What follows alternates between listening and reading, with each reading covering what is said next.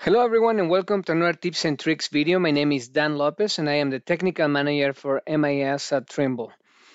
This time we're going to talk about a new tool that was recently released on Tekla PowerFab 2023. Okay, now let's take a look to the piece tracking timer in PowerFab Go 2023. This tool should simplify and make more truthful the time records that are input when doing piece tracking.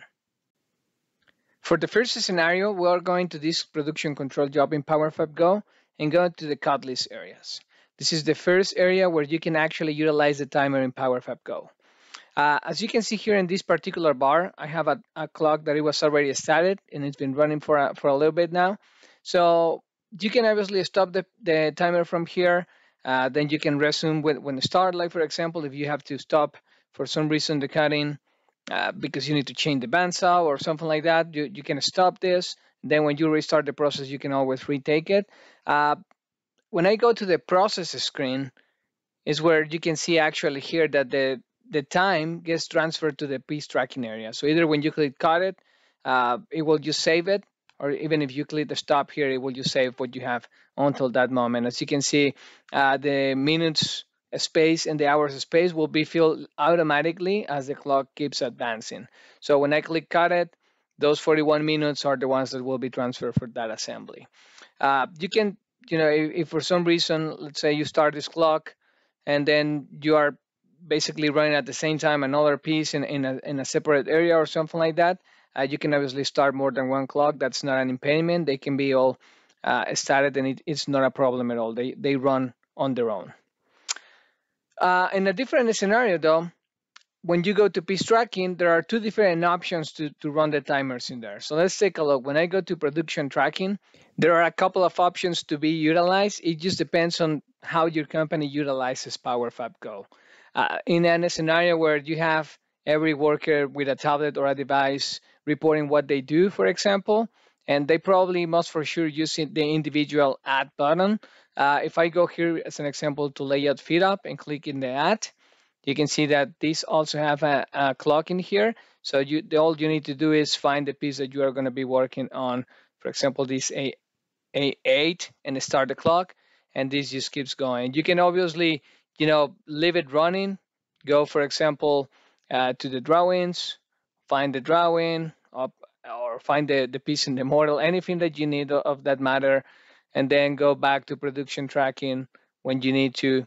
Go to the layout, feed up again, find the 8.8, which is the piece that I selected before, and that clock will be still running in the same cadence that we selected before. So what I attempt to say with this is it doesn't really matter. You can keep navigating and just leave the clock running and it will not go away. The other thing that matters is you can stop this, maybe go lunch or maybe go for the weekend to home. When you come back, even if you log off out of the system, which is the most logical thing to do, when you come back and Monday and open PowerFab Go again in the same device and go to resume the clock, it will have the remaining piece for that piece as well. The clock will be exactly where you left it before leaving Friday. So it's a very cool thing. I think it can really help you to have a more accurate measure in how things are completed, and it's not anymore a guess when you are doing the piece tracking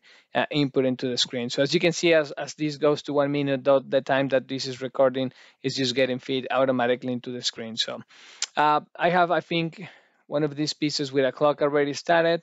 I think I left one of those before. Yeah, for example, you can see B45 here, 4 minutes, that's already keep running. So when I'm done with this, right, which obviously 4 minutes is too little bit, but just to give you an example, I can go and just simply stop the clock, fill the quantity in, and then when I hit add, those 4 minutes get reported into the piece tracking time. Very simple mechanism. We don't want this to be complex because we want people to be able to use it in a very reliable way. Now, if we go to the batch insert screen, let me go here to the layout feed up station.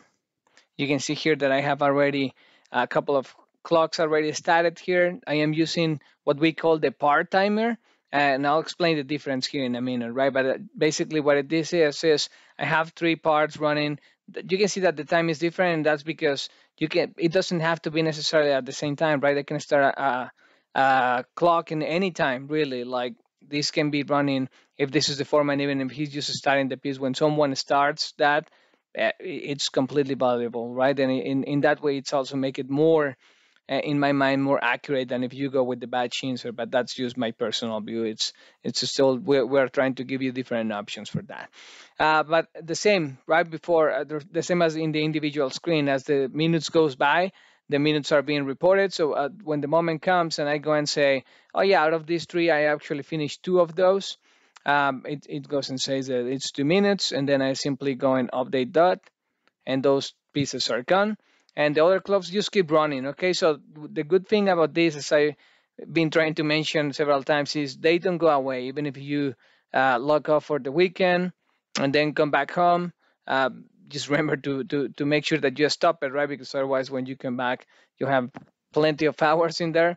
But if this is still running, I can even log off of the system or refresh the website, right? I can just refresh the website as I'm doing it here, and then when I go back to the station, to the add batch screen, it takes a second, but you can see here that uh, if I scroll down, the clocks are still running in there. So it's very practical. When I'm ready, I can be just reporting the pieces as I am completing them. This is done, and that it will report the 30 minutes, right? And the other pieces keep running. So I think this is one of the most practical ways to utilize the timers, but I'll let this up to you. In a separate scenario, but very similar, is the batch timer, right? Because uh, basically, if I go, for example, and show you here on quality control, I have the batch timer here on top. I can click start, and that will start the time, or I can just use the part timers instead, as I mentioned, right? So it's either one or the other. Now, to give you a better scenario on the batch timer, I have here a separate session where I've been running the clock for a little bit. So I already at this point have 9 minutes on the batch timer. I could at any point of time just go and say, all right, so out of these eight, we're finishing two. And as you can see, that just goes and say, all right, it will be 10 minutes for those two. And then, but it's also one of these. So it started dividing equally the time between the pieces that you select, right? So when you refresh, that's the time that it will go into those. So I will usually recommend to stop then, update, and those pieces are gone with the time that you reported based on the batch timer. I think this will be something that can help greatly to fabricators to have a more accurate time. So hopefully you like this. That will be all for today. So as always, thank you so much for watching.